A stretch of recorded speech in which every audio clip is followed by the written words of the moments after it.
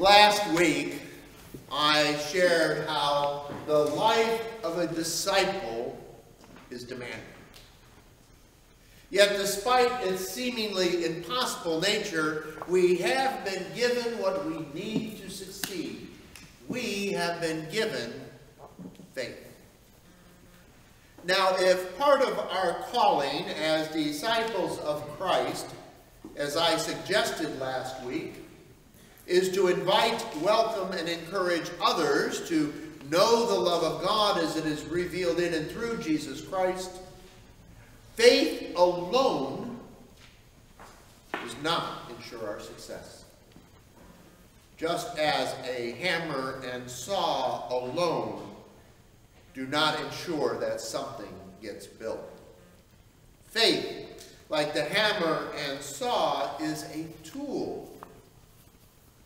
Having the right tools for the job is important, because without them, our chances of lasting success get pretty slim. However, just having them is not enough. They need to be used. And used in a way that takes advantage of their properties. Now, we all know the properties of a hammer and saw. But faith? What are the properties of faith? If we were asked to describe faith in one word or even one sentence, I hazard to guess, looking around the room, we'd have a multitude of different answers. Largely because faith is often seen as something personal and experienced in different ways by each of us.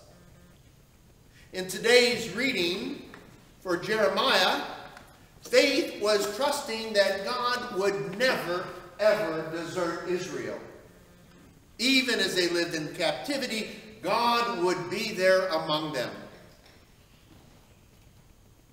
So that one day, Israel would once again feel God's presence. But until then, faith was the strength and encouragement they needed to live in community with one another and with their captors. In his letter to Timothy, Paul's faith is in God's ability to overcome our inadequacies. His proof? God raised Jesus from the dead. And he says this over and over in his letters. A God that can offer life out of nothingness is a God that cannot be thwarted by our refusal to accept him or our inability to accept change, to be flexible. For Jesus, faith is described as a willingness to journey with God along a pathway, trusting that grace will one day be revealed along the way.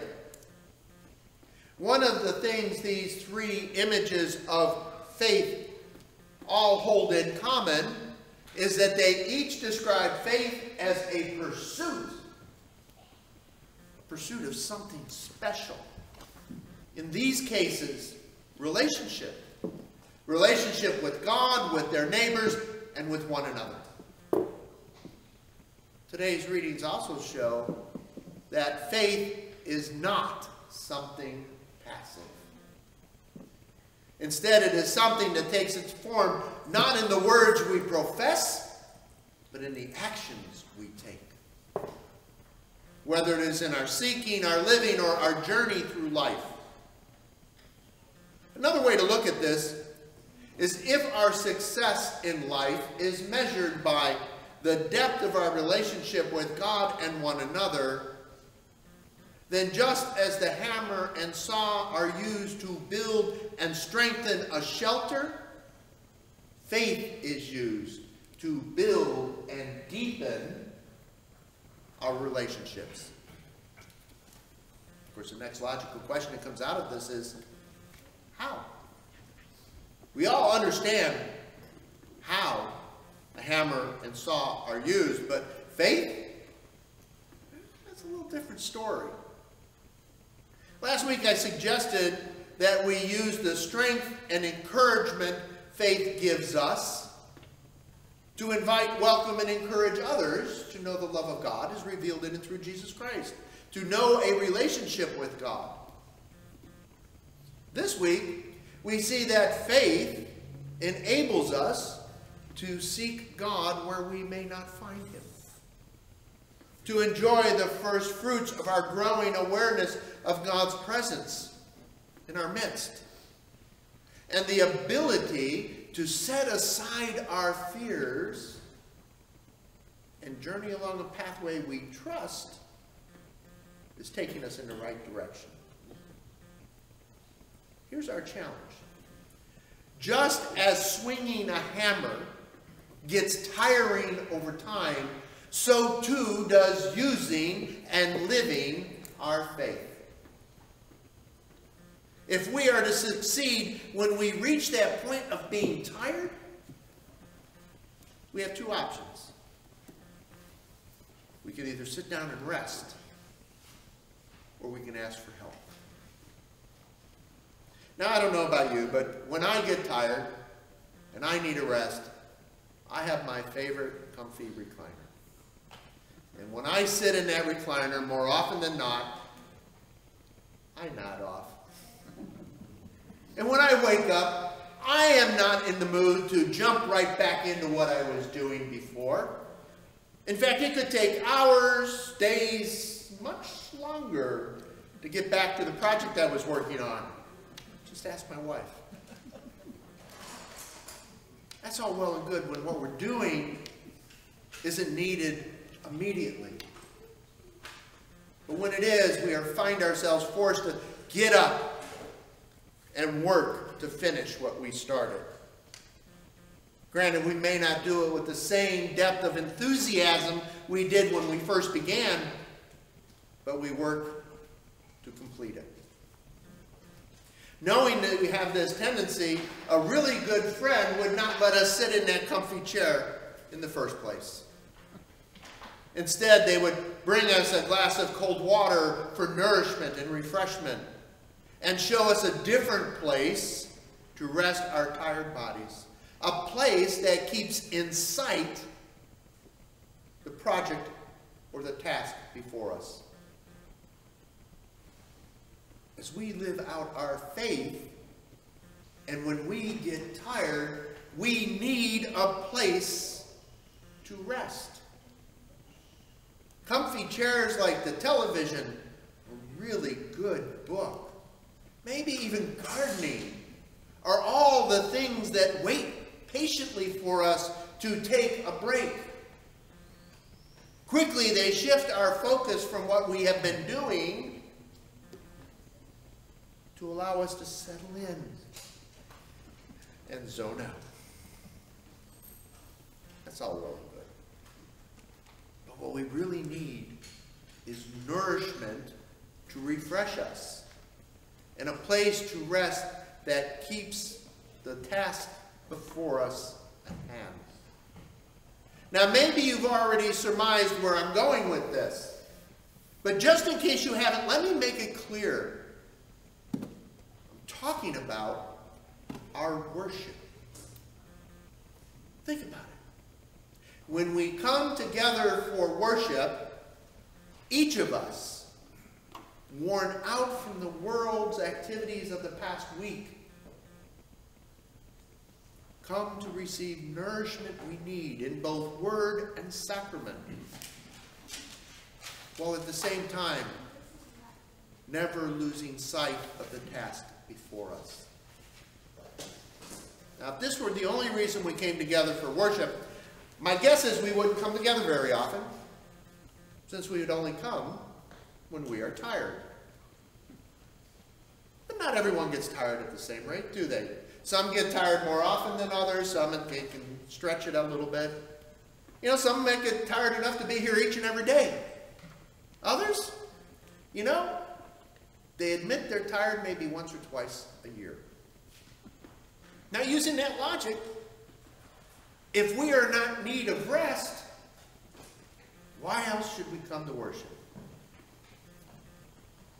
Remember that other thing I said we need to do or can do when we reach that point of being tired? We ask for help. What better place to ask for help than here, among friends and family? Granted, we may not always be able to give the depth or kind of help that is needed, but someone in our midst can. Can you guess what I'm talking about? Sure hope so. God. Jesus said that when 2 or 3 gather together in my name, he will be in the midst of them. He also said that when you can agree and ask something in my name, it will be given to you.